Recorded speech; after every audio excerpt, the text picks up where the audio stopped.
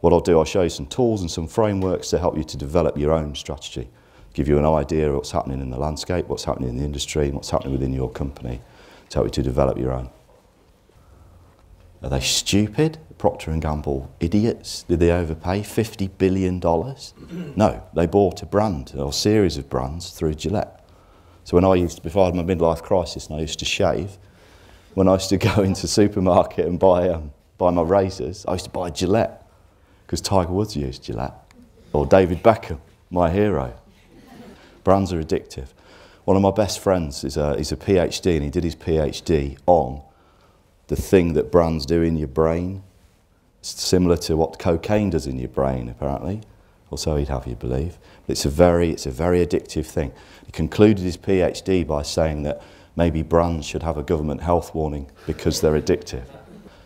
Somebody told me once that the curve time, if you get a new job, is 18 months, which is a bit scary. Might be true though. We plot performance or happiness or profit or whatever we want here, and then time along the bottom. And it's basically saying that when an event happens, things will get better, then things will get really, really shit, and then eventually they'll get better again.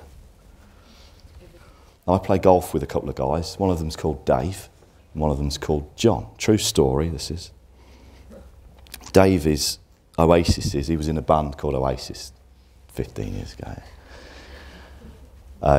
Dave's the biggest Oasis fan in the world, and he particularly likes Liam Gallagher for some reason. I don't know why, bromance going on with the guy or whatever, but he really likes him, likes his attitude and the way he dresses like him, talks like him.